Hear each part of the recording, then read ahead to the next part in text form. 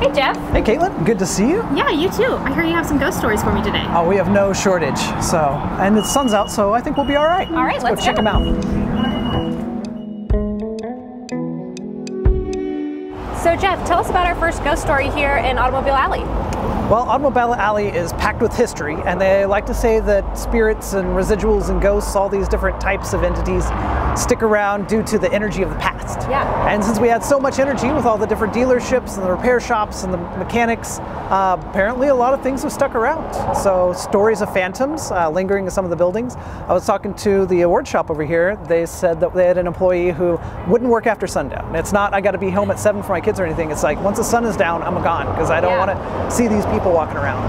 My favorite story is here at Tin Lizzie's, which she was telling me about a customer who appeared and disappeared. She saw somebody walk in, and she was a little bit nervous. The lady was kind of bedraggled. She had long, kind of stringy black hair, and not necessarily nervous, but wanted to keep an eye on her and so forth. And the lady walked over and turned the corner and went into the stationery. And she was kind of, listening for the door to open up and ring, but it never did. And then she remembered it didn't ring when this lady walked in. So she went to go check on her and turned the corner, nobody there. Wow. Yeah, and so she went back and checked the security footage on the cameras, and the door never opened for her to come in or go out. That's crazy. Yeah, if you think these stories are good, it's nothing compared to what we have downtown. Let's head back over to the Automobile Alley stop, and then we'll take the loop around. Actually, I've got a quicker way. Let's take the 8th Street shortcut past Vanessa House over to the law school stop. We'll get into downtown a lot quicker. Hey, shortcut.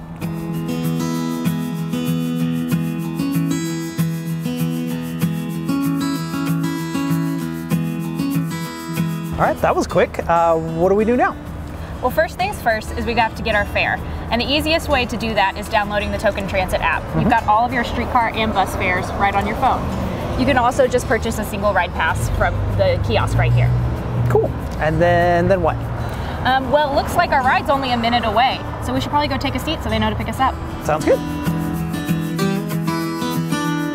So Jeff, where are we going next? We're going to get off at the Business District platform, and then we're going to walk across Park to the famous Skirvin Hotel. Perfect. So Jeff, what stories can you tell me about the Skirvin? Well, we have no shortage of spooky stories about the Skirvin. The most famous, I guess, is Effie, the one that keeps messing with all the NBA players. Which, some people say, well, that blames 1 or 2 games and psychological warfare, but like if you look at the sports pages, it is the Lakers, the Bulls, the Knicks, everybody has got an Effie story. A couple of my favorites, guy talks about sleeping in the middle of the night, waking up to his bathroom door slamming shut. And a little spooked, but he decides, okay, well, it might just be a draft, an old building or something. Okay. So he decides just to open up the bathroom door, so show himself everything's fine. And when he goes open, he finds the bathroom light on and the entire bathtub completely filled with water just to the point of spilling over. Oh my goodness. Yeah. Another guy had a story where he was laying in bed, kind of watching TV, chilling out for the night, and at the foot of the bed, the mattress compresses like somebody's sitting on it. And he thinks that's weird. And then even weirder, it starts scooting up like somebody's getting ready to cuddle. And so he takes off and reportedly stayed somewhere else. So all kinds of strange things. The legend is that that was Mr. Skirvin's girlfriend. So she was a chambermaid here at the hotel, and he owned the hotel. Things were carrying on, found out she was going to have a baby, and he said he couldn't be found out as an adulterer. It's going to ruin his station in Oklahoma City society. So he kind of kept her in a prison of luxury up on what used to be the top floor, that 10th floor there. First, she thought this was great, free room service, but after the baby came, he said, no, I'm going to keep you here where I can keep an eye on you. And she did not like this. So different versions of the story say that she was trying to swaddle up the baby and climb up onto the roof where she could get out through the back stairs. Other versions say she just picked up the baby and so despondently stepped out of the window. Either way, slipping or purposefully, falls those 10 stories and down to the concrete below. A couple problems with this. One is that there's no newspaper records of this, which you'd say, well, he's a rich and powerful man. He can keep him out of the newspaper. Of course, yeah. But that was back when we had several different factions of newspapers, and Mr. Gaylord would have loved to have put on the front cover of the Oklahoman that Mr. Skirvin's responsible for murder. Of course. But he didn't.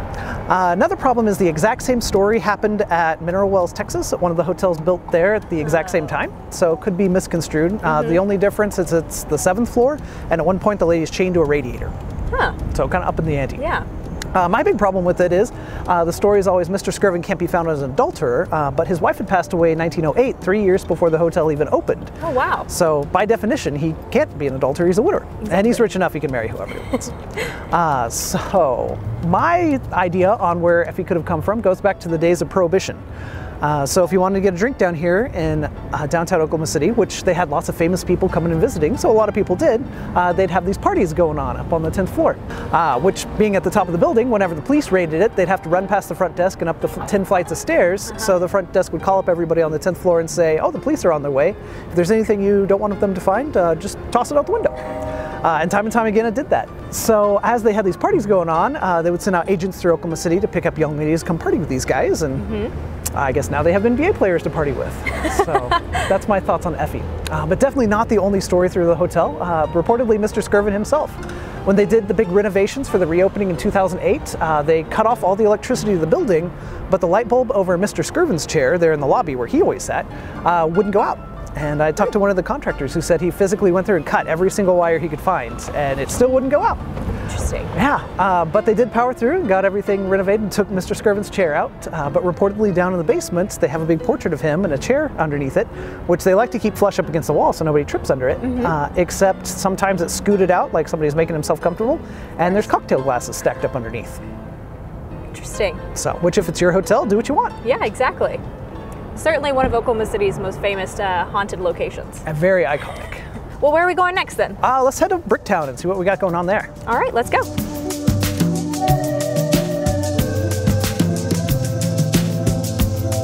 Well, Jeff, we just got off at the Bricktown platform. What kind of spooky stories do you have for us here? We have tons of stories about Bricktown. It's so much energy over the years that a lot of people are sticking to it. The most recent story I've heard is this one at Abuelo's. So this entire block used to be the old Oklahoma candy factory. So this is where you'd come in, they'd bring in sugar off the train, process it as it went along. And now it's been broken up into different things, but apparently in the basement of Abuelo's, they have a little girl haunting.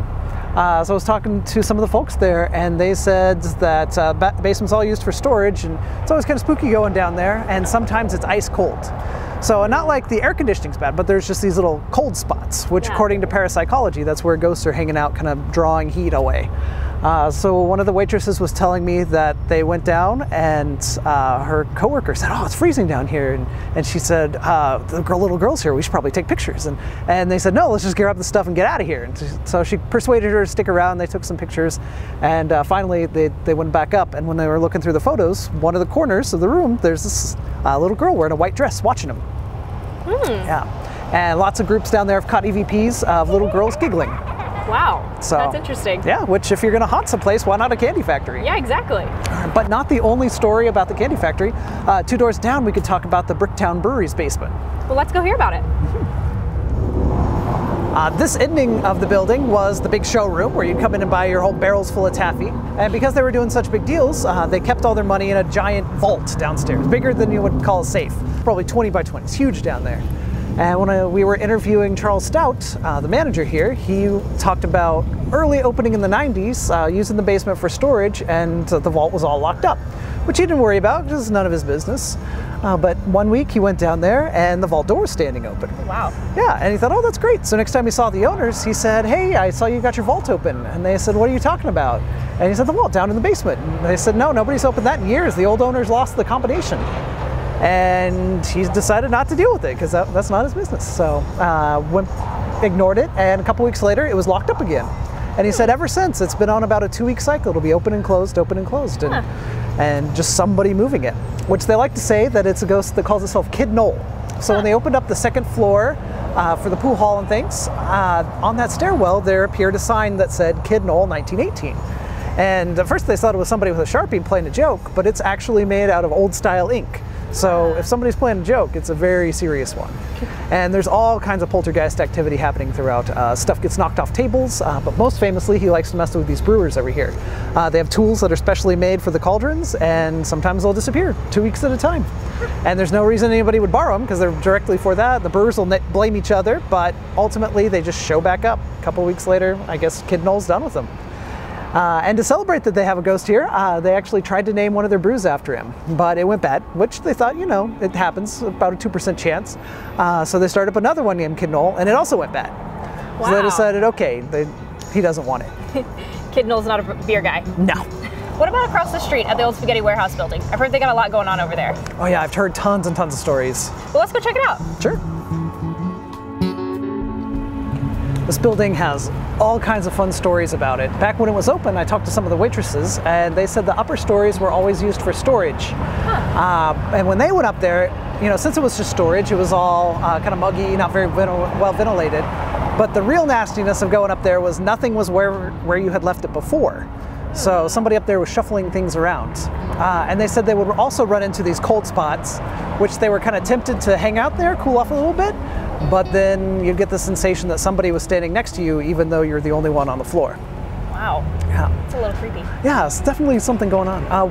One guy on a ghost tour a few years ago was talking about being a delivery man when it was still open, and he would bring his truck in about 4:35 in the morning, and there'd all be shadows in the back windows looking down at him. So he didn't go anywhere further than just the kitchen.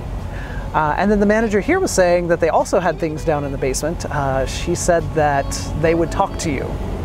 And that's all she would tell me. She wouldn't tell me what to say, that's it. Well, I think I've heard enough about Bricktown. Let's hop back on the streetcar. Sure, on the way we can talk about the Chinese tunnels. All right, cool. So what was this you were saying about the Chinese underground? Emergency exits. Well, the old Myriad Gardens and Scissortail Park used to be the original Chinese district for Oklahoma City. Interesting. Yeah, so after the land run, we had a huge demand for labor, and the railroads were about wrapping up, so a lot of Chinese and Chinese Americans moved here to Oklahoma City. And as one family member came in, he'd invite cousins and relatives and friends and move in, which they kind of got boxed into a 4-block area right there in what is now downtown Oklahoma City. And they built buildings as tall as they could, and then they built basements and sub-basements and sub-sub-basements and connected all of those in an extra living space that was called the Chinese tunnels. Interesting. There's lots of legends about them. Some say they went as far north as Northwest 5th or 15th. One guy said on Northwest 23rd, where they were digging the foundation for the Gold Dome, that they found Chinese tunnels there. They said that down there they had an entire Buddhist temple with an 8-foot gold statue of Buddha. And there's a series of catacombs with people who had been born down there, grew up and died without ever seeing the sun. Wow. So there's a lot of legends about it, which some people even say the whole thing's legendary itself. But if you look back through the old newspaper archives, there's tons and tons of stories. Yeah. One of my favorites talks in 1920 about the Spanish flu coming through and a health inspector going to all the boarding houses. And so he went in, everything checked out, was just fine, and as he was heading out, they saw the stairs going down to the basement and said, oh, I should check that out too. Which the homeowner said, oh, I don't know if he'd be comfortable going down there. Personal belongings. But the police officer who was escorting him thought they might be hiding something, so he drew his gun and demanded to be taken down. The homeowner said fine, and so they went down, and the article describes this endless tunnel that just kept on going. And on either side there were these entrances to other tunnels, as well as to bunk rooms sleeping 18 people, kitchens, laundries, everything with running water lit by gas light. And all these people's heads started poking out, wondering who this guy is. And so the article says he declared everything clean and headed out to catch his breath upstairs. So, and even though their driver had been sitting up there and never saw anybody cross the street, before they got to the next house, the homeowner came out and said, oh, you're the health inspector. I've got everything ready for you. It should be an easy inspection. So, which as Oklahoma City grew, everybody started moving out to the suburbs after World War II.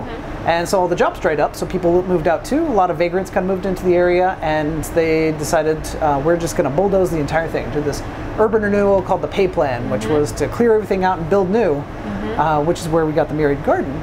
But unfortunately, a lot of city developers preferred to be out in Midwest City or up in Edmond and build there. So for a long time, it was kind of empty downtown. But still a lot of vivaciousness as things are coming up.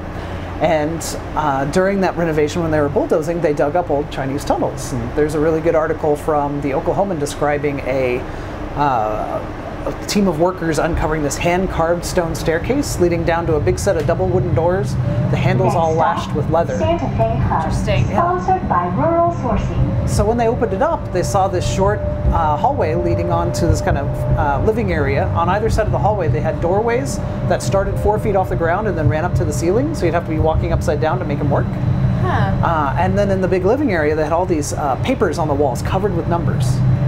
And they brought in the newspaper trying to figure out, is this some kind of wizard's lair or something? And of course, when the photos were published, Santa Fe hub stop. people who could read Chinese just said, well, that says come gamble here, right? So which teller windows start 4 feet off the ground and run up to the ceiling, and those are all the returns on your bets. If you see something suspicious, report it to Streetcar personnel. Yeah, same thing you'll see at Remington Park, just underground in downtown Oklahoma City. Exactly. So kind of cool. Interesting. Yeah. Which, who knows, we might still have something down there. Yeah. But in the meantime, we do have some interesting stories about Myriad Gardens. So what stories about Myriad Gardens do you have? Well, there was a lady who was telling me that on her first day, Please hold on. her boss came in and did all the onboarding you have to do. And then her coworkers came in and said, okay, listen, stuff's going to move around your office by itself. Don't worry about it. Those are just the ghosts. So, and yeah, she said, sure enough, like her pencil cup would turn itself over and the pencils would scatter in different directions. Sponsored by Riverwind Casino. Or over by the bookshelf, a book would slide out and just fall to the floor without anybody nearby. She said she never felt threatened or anything, just there are other people here too. Just casual ghosts? Yeah, absolutely. And then Gardner was saying that sometimes when he hadn't finished his work by the end of day, he'd come in the next morning and it'd be done for him. Arriving arena. That's convenient. Yeah, where do you get one of those ghosts? Exactly. Well, we just finished riding along, learning about all kinds of Oklahoma City history, and here we are finishing up at Oklahoma City's future. Thanks for sharing some ghost stories with me. Yeah, thanks for the ride on the streetcar. Where can I find out some more information? Yeah, you can learn more at okcstreetcar.com, or you can follow us on Facebook, Twitter, or Instagram at OKC Streetcar. Awesome, will do. All right, have a good one. You too.